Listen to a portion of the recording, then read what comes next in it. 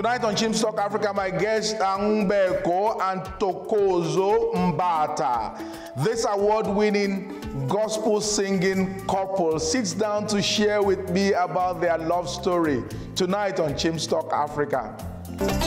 Please like this video and leave a comment below. Let's know what you think, and don't forget to subscribe and click on the bell button and share this video with somebody else. From Cape Town to Cairo and from Mogadishu to Dakar, this is Chimstock Africa.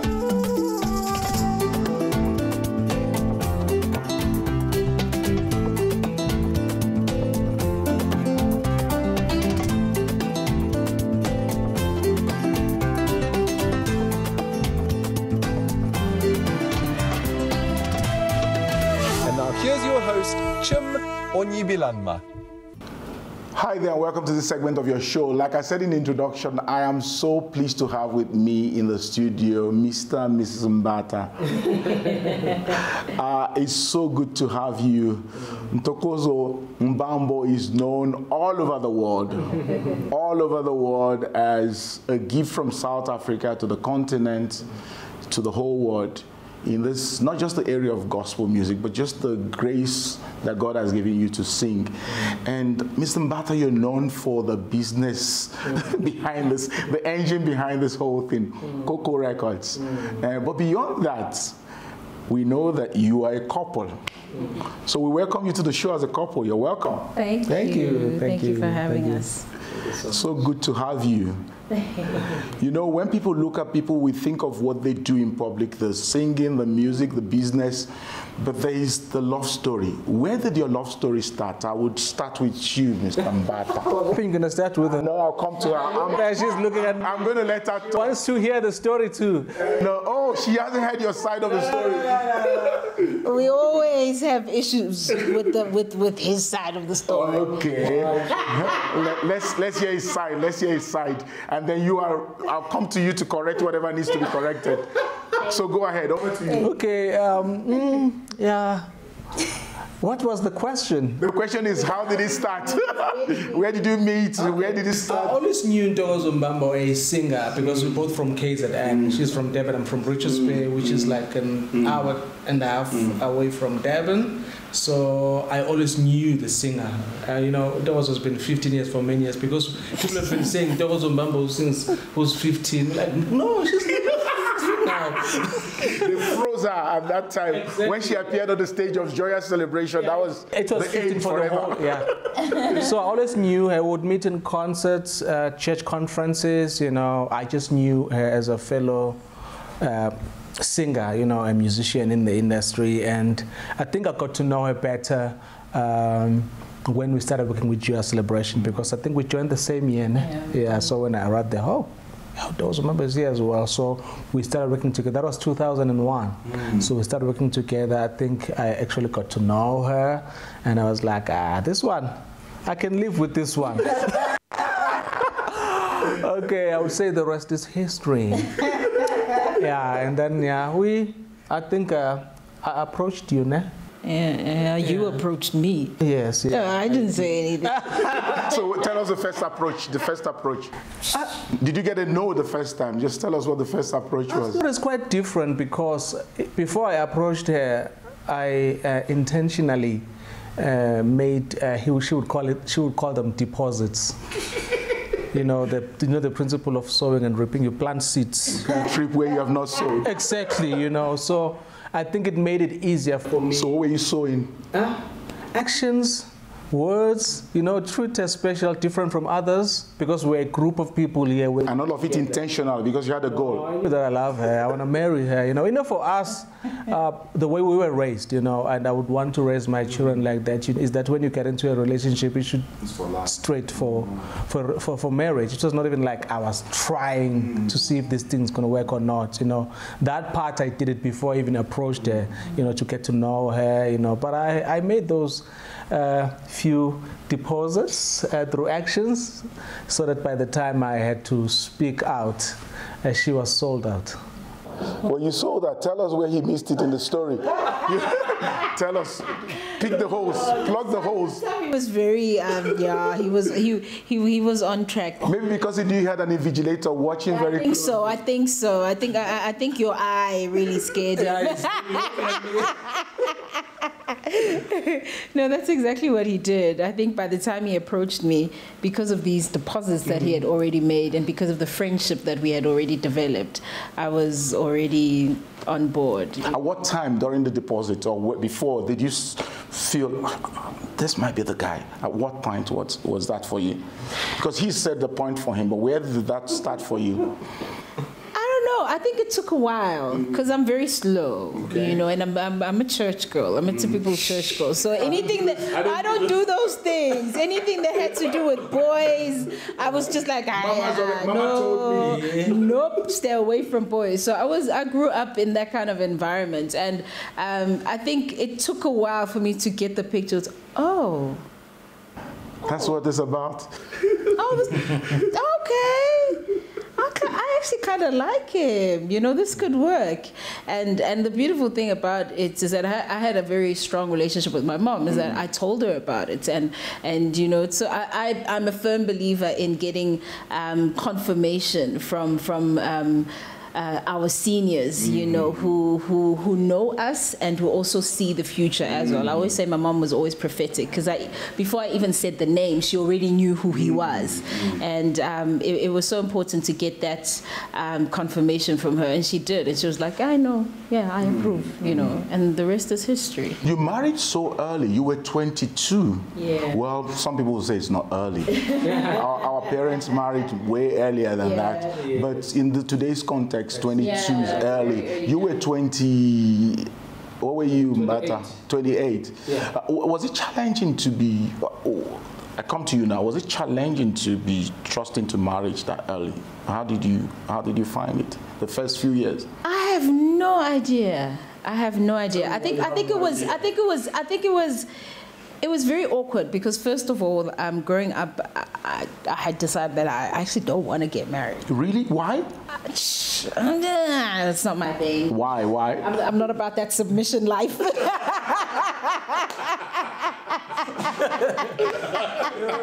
got my plans, I got my vision. I've got my plans. I want to be rich, independent. I want to do this. I want to do this. I had my life set before, you know, before he came along. He messed the whole thing and he messed it all up. So that was my plan, but God obviously had other plans. And honestly, I feel like I didn't quite know.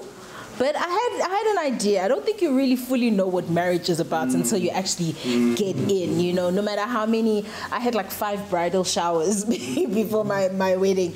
Sometimes I would ask my mom, do you guys not trust that I'll actually be able to pull this through? Why so many bridal showers?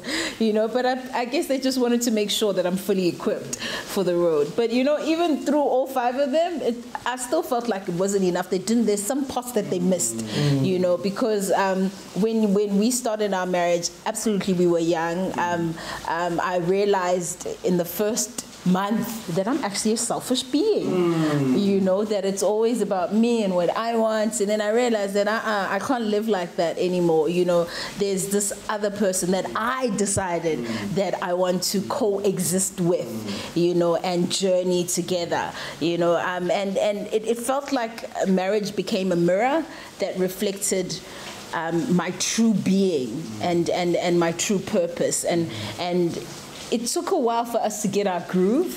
Obviously, I always say, I think like the first 3, 4, the first 5 years are a bit shaky because everybody's still... Trying to learn how to dance together. Exactly. Yeah, you don't know. I know you dance. You're not quite sure what to do. What are the boundaries? Can I do this? Do I iron his clothes? Do I not iron his clothes? What does he prefer? What do I prefer? You know, so it's just a trial and error period until you actually figure each other out and you're able to, you know, smoothly dance together. Yeah. Mbata, what was challenging for you the early days? It's the same thing that she mentioned about selfishness. It's such a a shameful thing to realize who you really are. You know, realizing that I'm born again child of God, I'm Christian, filled with the Holy Spirit, but I don't know how to accommodate another person in my space. You know, I had to learn that about myself. It's no longer about you now. It's about us, even the way you speak. You know, I remember that our elders sometimes will reprimand us when I say mine. They say, no, it's no longer mine now. It's the both of you. You know, so I had to learn that. You know, and also learn how to love her the way that she wants to be loved. You know, and an example for us is very high as men, which is Christ and the church. And you're like, did really Jesus wanted us to love our wives the way he loves the church? You know, and also leading by example as well. And it's been my cry as well, the fact that I feel like women are prepared for marriage more than men. Why do you say so? Man, she mentioned she went for 5 bridal showers. How many did you go for bachelor showers? You didn't even get one. That was not even a proper thing. My friends just came and just did pry for me, and they're just talking nonsense, and we laughed. Talking nonsense. You know, which guys do generally. And you know, later, a few years into the marriage, inside the marriage, I'm like, nah. Nobody told me and the about expectations after you're married, you know, that you have to do this, you have to do that. This is what I There has to be a vision. And I'm like, what is the vision? You know, and she was told that a man provides a vision. And I'm like, but no one told me how to throw up or prepare this vision now. I just fell in love. I just love this woman. I just want to live with her, you know, and now there are expectations, you know. I think those were the few challenges. But I think over and above all, I think what the good thing is that we were just madly in love with each other, you know. So love covered the multitude of those issues that were not in place. Yeah. Because 15 years after, you're still laughing together. You understand? There must be a strong foundation of friendship. Those deposits really worked. Huge deposits. Ntokozo, why did you wait 3 years before having the first child? Was that accidental? I mean, I've chatted with him before. I want to hear your own. I think we never. Let's answer, please. I don't think we actually planned our first baby. I think it just happened. The thing is, but we were told that we should. It was advised that we should wait before we have kids, not rush to have kids, because we were still young. So we were 22, there was still time. And also just so that we could lay a strong foundation for our marriage as well, without a third party. Yes. Sorry, babies. Without having third parties involved, because the arrival of children really does takes all the attention, everything, you know, in a marriage. So I mean, when we had marital counseling as well, and even the adults that we looked up to as well, they also advised us, you know, it's ideal to wait a bit so that you can get to know each other, because as much as you were girlfriend and boyfriend before, but you've never lived together, you know, just so that you can figure things out and solidify, you know, the marriage aspect and the friendship aspect before kids come along. And we waited. They first said wait for 2 years, and then we added an extra year. Yeah. Normally, marriage in itself comes with this, like you just said, stress, this thing. But add to this 2 growing careers. You, by 22, when you married, you've already been in joyous celebration for 7 years. You were there for 11 years, right? So another 4 years, and you were on a trajectory. And this whole thing growing, and then later on the business growing. How do you cope with that in the midst of this love affair? I start with you, Mbak. How do we cope with that? Are we coping? We are coping somehow. So go back, just dig your brain and tell me. I know there might not be a method to the madness, but yes, you're right, sir. Try and see if there is something you can pull out for our viewers. I think it's levels and levels. You know, you got married, you're like, okay. I remember even when I started in the music industry, I just wanted to sing, and you realize there's a business side to this thing. Okay, and I have to learn that, you know. Even in marriage as well, you know, when we first had a good working relationship before we actually even fell in love. So I think that has been our advantage even till today. So when we got married, okay. Sorry to correct that, she wasn't signed up to Coco before you got married, or was she? No, that's a later later thing. Okay, so but you had a working relationship in terms of singing together in Yeah, joyous. celebration. Okay, yeah, good. and also, yeah. He also produced my album, my first album as well. So we had a very strong working relationship. Even before we became friends and lovers. And as time So God has already started putting all the strings together. Yeah. Thank you, Father. So go ahead and try and analyze it, and I'll have her complete it. Yeah, so we were working. So she has a gig, we go, I play for her. I have a gig. Most of the time I would go by myself, you know, because I just want to get my attention to me. Because when I go with her, the focus is on her now, you know. But it got to a point where we had to put some structures on how we do things, because I think after we got married, we just flowing, you know, just going with the flow. But we're family now.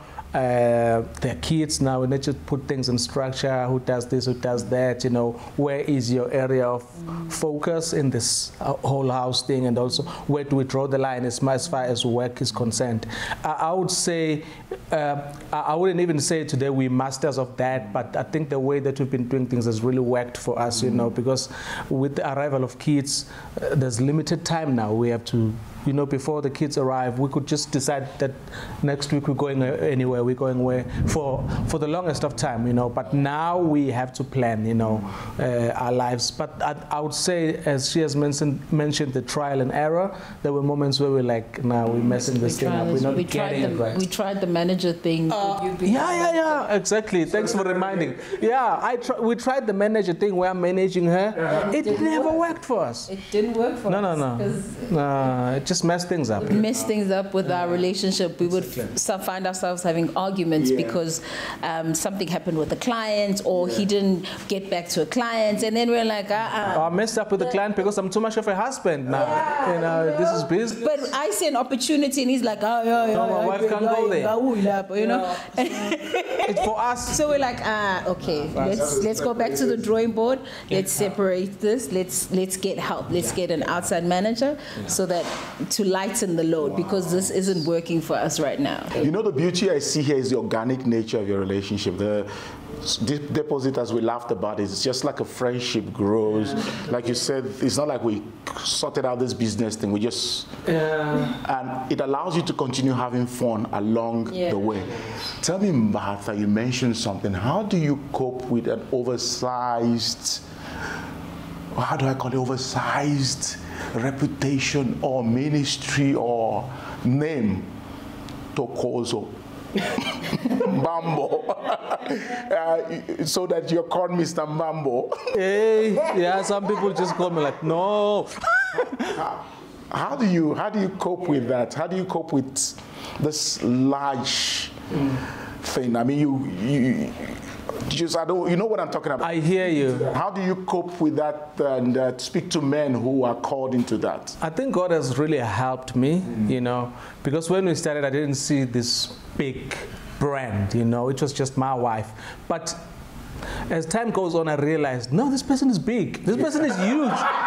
You know, yeah. But I think the relationship that I have with God, and also the teachings, because we're very grounded in a local church about who you are, you know, because I think the problem begins when you have personal insecurities. So you can't allow someone to grow, you know. I think one of our biggest advantage with the church that we fellowship on is that our pastor is a very confident person in general. And I think that has rubbed on to us as well. You know, we know who we are. We know we are in Christ. I know who I am as a person. Wow. So I'm not intimidated about who she is. Actually, the more she grows, that's a benefit for the family, you know. I don't want to miss on the greatness, on the benefits that comes from her greatness. So I need to work hard and make sure that she becomes as big as God wants her to be, because the family benefits. At the end of the day, the family benefits. You're the biggest cheerleader she has. I have to be. How has that dynamic? So we looked at his side. How has that worked? Because for some people, maybe not for you, it's like, well, okay, now I walk in here and that's me they're talking about, that's my husband, and you know, how do we manage this thing now? Was that, I know you're a confident person, but how with this man you love in the midst of all of this? I think for me, what I've made sure is that I constantly affirm him as well. I think it's every wife's duty to be a constant word of affirmation towards the husband, even if it's not necessarily because you've got a big brand. That should be a wife's duty, is to constantly affirm the man of the house and constantly, build him up. As much as I have a ministry, he also has a huge ministry, and he's made a huge impact in the African continent and in the world, in the music industry, and it's my duty, as much as he supports me, it's also my duty as his wife to do the same for him as well, so that there are no cracks. So he never feels like he gives off more than he actually ever receives, So I make sure that in my giving, I also support him as much, so that he can feel that, my dreams also are important, and I stick by him when he's got dreams and visions as well, because it really is important that we assist each other, in this journey, so that we're able to grow together and move together all the time. I remember there was even a time whereby, because everything we were doing it by ourselves, whereby we wouldn't release both of our projects in the same year at the same time. So we would give each other breaks, space, so that this year we know that it's Ngobego's year, so the focus is on him. Everybody is on deck. Exactly. All the finances are going towards that. Everybody is in that. We're supporting his album, making sure that it goes out and does whatever God has purpose for it. And then when that season is surpassed, whether it's a year or two, then we come back again, and then we move on to the next person. Then maybe it's my turn. So we alternate, and we give each other room and space to shine, without overpowering each other as well. And that has really helped us. That's wonderful. You have two lovely girls, and there is one that's going to be 12 this year. Yeah. The other one is going to be 10 this year. Yeah. And what are their names? Fanele no Abongwe. Fanele and Abongwe. So which of you is a fun parent, and which of you is the one that the disciplinarian? So why are you looking at her? No, she must answer that. Okay, let me. But you have to also answer. You tell me whether her answer is correct. Okay. Well, he's definitely not the fun parent. Why are you starting with me? Why do you say so? I'm more the fun parent. I dance with the girls. I do fun things with them. He's more of the he's the gentleman. He keeps everybody together, and he likes structure and order. And I color outside the lines. Every now and then. But I think we're both disciplinarians. I don't think there's anyone who's, as much as I'm the fun parent, I'm also a disciplinarian as well. So I balance both of them. Yeah. So you would agree with her? Yes, definitely.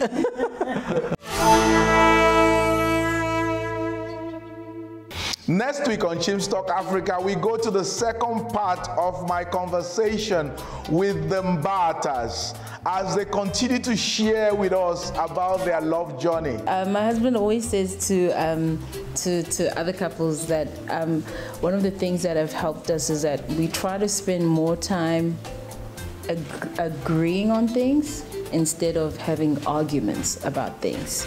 Next week on Chim's Talk Africa. Please like this video and leave a comment below. Let's know what you think. And don't forget to subscribe and click on the bell button and share this video with somebody else.